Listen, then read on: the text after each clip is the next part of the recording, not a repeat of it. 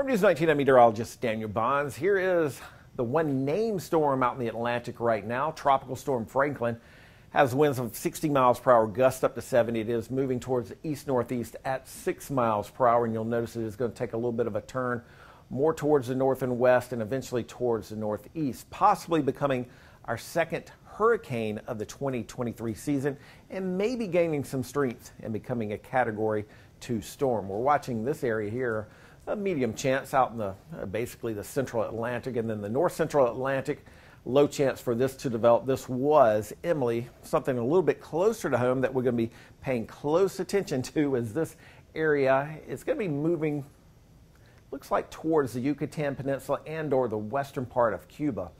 Hurricane Center gives us a high chance of further development over the next 7 days as it moves generally towards the north and maybe towards the northeast, moving into parts of the eastern Gulf of Mexico. So this will be something we'll have to pay attention to, especially if you have any kind of interest in Florida. Here is the European model showing that area of low pressure. Now, it's still too early to say exactly what this may or may not be at this point, but you'll notice it does develop it into some type of tropical system. The GFS is a little bit of a wider low pressure system here, but you still can see a lot of rainfall, and it's going to kind of move towards the north and east as well. So both of the models are kind of in line with showing something developing in the eastern half of the Gulf of Mexico. Here, again, kind of see the bluer model here. That is the European forecast model, and the red one here is the American, still showing at least some type of a low pressure system by the middle of the next work week, somewhere in the eastern Gulf of Mexico or possibly into Florida. So again,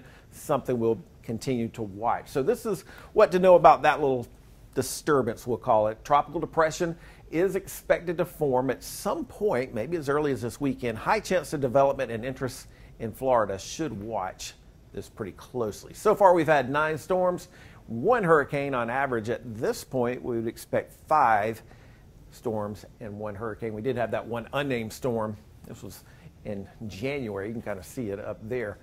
So far though, here are our names. The last one was Harold, and here are the rest of the names of the 2023 season. We'll continue to track the tropics and watch that area for possible tropical development in the Gulf of Mexico. We'll be tracking that all weekend long.